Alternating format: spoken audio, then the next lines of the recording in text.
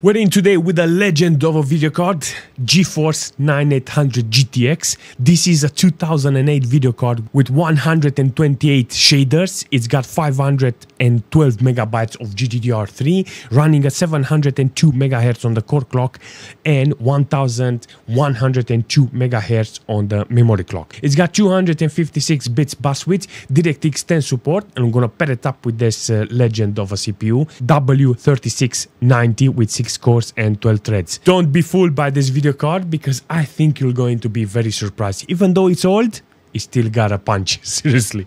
I love this video card because I know how it's performing, and today I'm going to show you. Let's jump in a couple of games and see how this legend of a video card is running with the system. Let's start with World of Tanks. This is set up on minimal details with 1080p full render scale.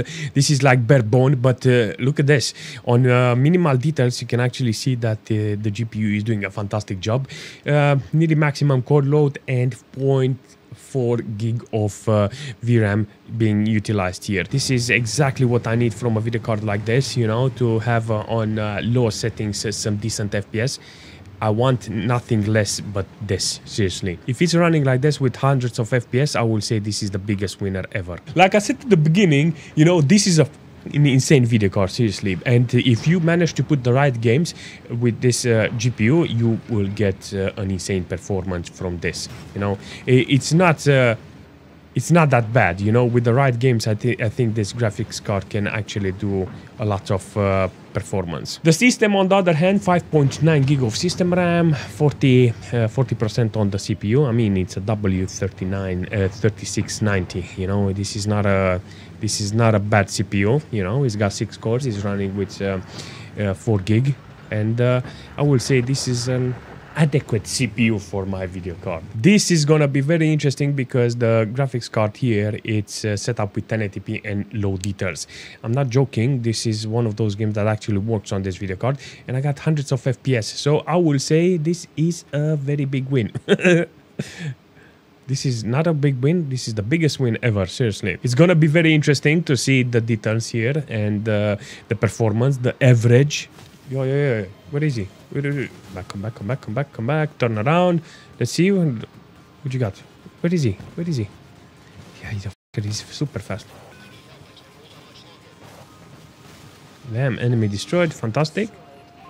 Enemy destroyed, yes! One plonker, come on. Yes, that's it.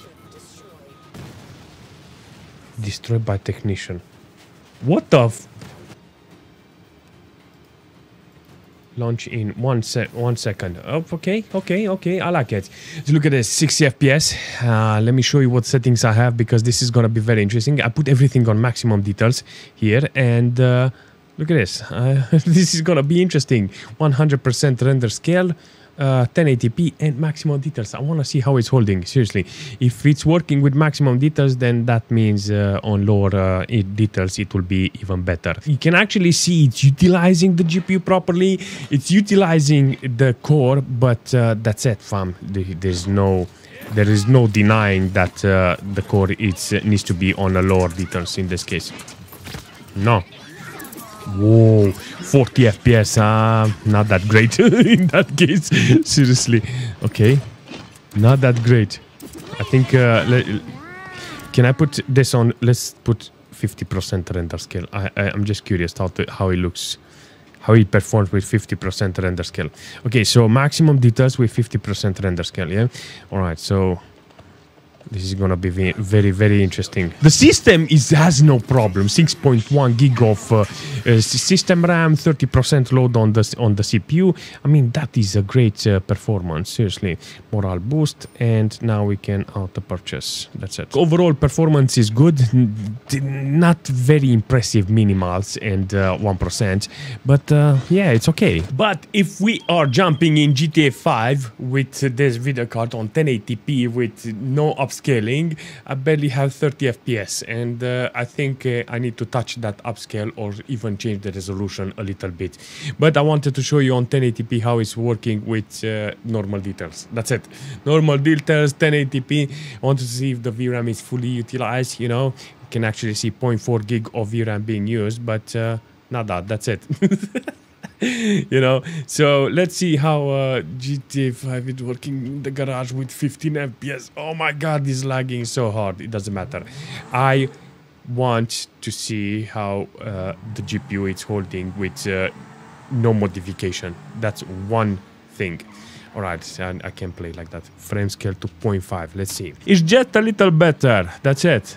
It's not the best improvement, but I think in this case I have to... Yeah, I have to lower the resolution too. We're gonna start with 800 by 600. 30 FPS in the garage with 800 by 600 with 50% render scale. Thank God I have anti-aliasing glasses on my eyes. I never thought that 50 FPS with this video card will be a life achievement. In the casino usually lags like in the garage, so I'm gonna see how it performs there. And by then I'm going to see how it feels to drive a fast car, because usually when I drive a fast car I get horrible minimals, you know, and 1%. So in this case I will say, yeah, you can actually see that the minimals are not with this video card. Can I spin the wheel? Oh, 23 FPS, exactly like in the garage. 18 FPS. So I press to spin and it blocked. Regardless, I seen what I wanted to see. It lags exactly like in the garage. So I can't complain about this. Seriously. Let's try Black Ops 2. I think this video card can actually do 1080p with low details. This is a great video card that can run in this game, seriously. I think, because the core is maxed out. It's not utilizing at maximum the video card.